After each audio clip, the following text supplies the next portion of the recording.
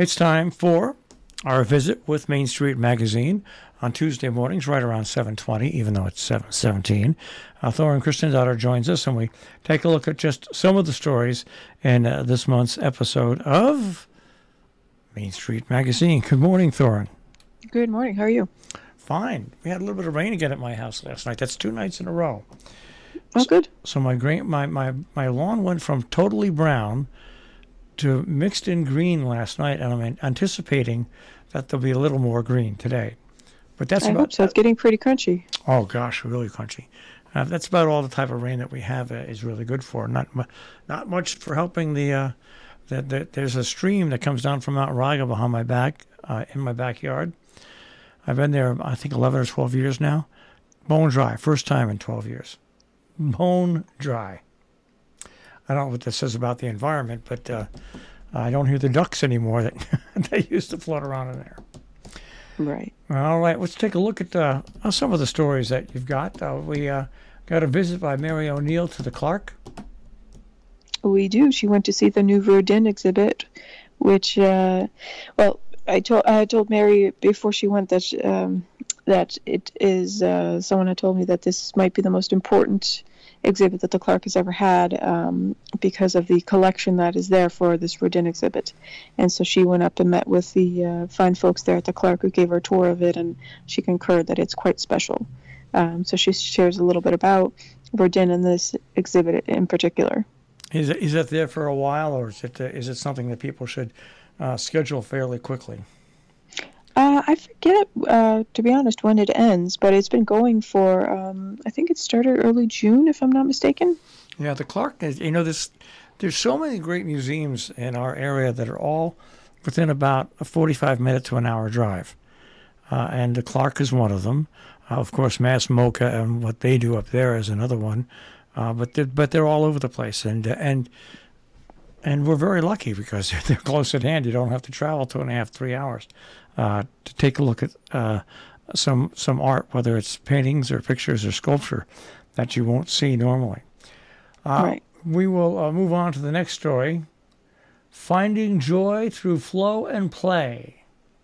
Yeah, Regina wrote a little piece about that, about how life happens sometimes, and the importance of finding flow, which is something that Ian Strever had written about in our May issue about flow in particular, and the theory behind flow and how that works in psychology.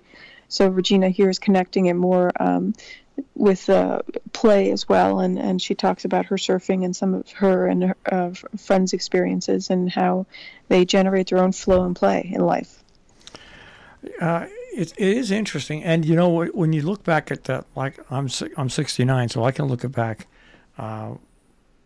what I was like even 10 years ago, and mm-hmm. it totally changed. And to 10 years before that, it totally changed.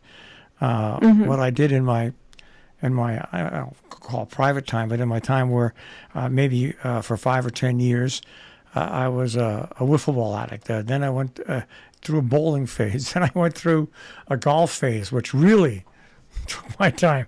I used to golf like 5 days a week. Oh my gosh. And now I'm in my not doing anything phase, just enjoying my animals and my house. There you go. For the time being, that's the phase that I'm going through. But the phases are amazing. If you take a look back at your lifestyle and think what you did with your free time, it really is amazing. The way you find things to do. I also like to cook. That's the whole thing. Cooking. Well, one of the things that she talks about are play personalities. So maybe you can find one there that matches that. Eating a hot dog eating contest, maybe for me. Maybe you're the storyteller. That's one of them, or the director. Yeah, and I could be the director. I could be the storyteller, not the director. I let people boss me around. I can't boss people around. That's what people who work with me are a little afraid of me because I get excitable. But they don't take orders. I don't give orders. I really don't. That's one thing people that work with me, they don't mind working with me for that. Your next story is an interesting story. The go-to social media platforms of younger generations. Your kids are always on your phones. Before we start talking about that, I saw a news story yesterday on a very decent restaurant Mm-hmm. in New York City that when you go in, they don't take your cell phones. But if you sit at a table and immediately start talking on your cell phones, they won't come over and wait on you until you put the cell phones away. Good for them. Yeah. They don't tell you to turn them off, but they want you to, and if you say, how come no one's, well, because of your cell phones. So put your cell phones away and we'll wait on you. I think that's a pretty interesting thing to do.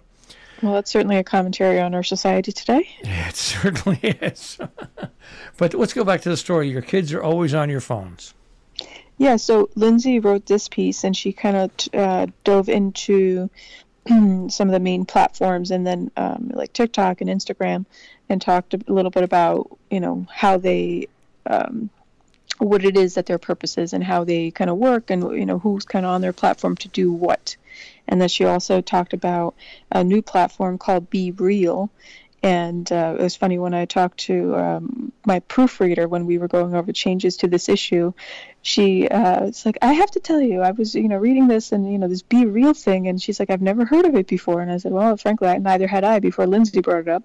And then she's like, I asked my 13-year-old, hey, do you know about this Be Real? She's like, yeah, Mom, I'm on it right now. So I just thought that was pretty funny that we're obviously at a certain age and weren't aware of it. So this was, interesting just for that fact to learn a little bit about it and see some of the changes that have come to the other platforms.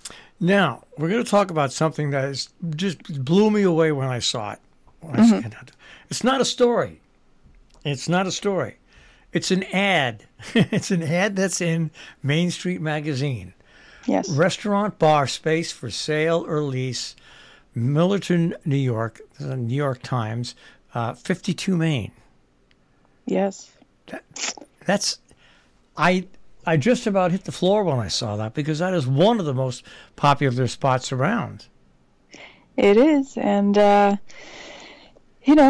people go through changes, and Yeah. I think Eleanor is looking to her next chapter, and as far as I know, and I know COVID has had a real impact on her and her business, obviously, and she's such a hard worker. She's there every single day and working, and I know she's a little tired, but she loves her patrons and she loves her business, but I think she's just maybe looking for the next chapter and willing to pass the baton to someone who would be interested. Well, that's funny, because I did have somebody in radio ask me, Marshall, what are you going to sell? When are you going to get out of the radio business and take it easy and sell it to somebody else? And this is another person who runs a radio station, owns a radio station. I looked at him and I said, what would I do? Yeah. This is all I've done my whole life. What would I do? That thought had never even crossed my mind. What would I do for my next chapter of my life? Seeing as this has been really ever since I got out of high school, this has been my life. So it's interesting, and I know restaurant owners face a real tough challenge exactly because of what happened in COVID, and it's hard to get employees now, even though we're on the rebound from COVID, and you put so much work and effort into it. I can see where somebody would say, maybe it's time to move on. But it surprised me, that's all. An ad that becomes a basic news story. Yeah, well, the employee, you can't drive anywhere without seeing a help wanted sign. So that's not just, isolated to the restaurant industry, but I know Eleanor's had a challenge with that, just like so many of the others around here. And then there's fierce competition for chefs and waitresses or waiters. And so I know that's been a challenge for her for the last couple of years as well. But she's still maintained her business, and it's, as you said, one of the most popular spots around. And I hope it continues. I hope that someone else is interested in keeping it going, keeping the legacy of it going, and it as a hub in the center of Millerton. All right, you're right. Most popular signs you see around are help wanted and real estate. Real estate for sale.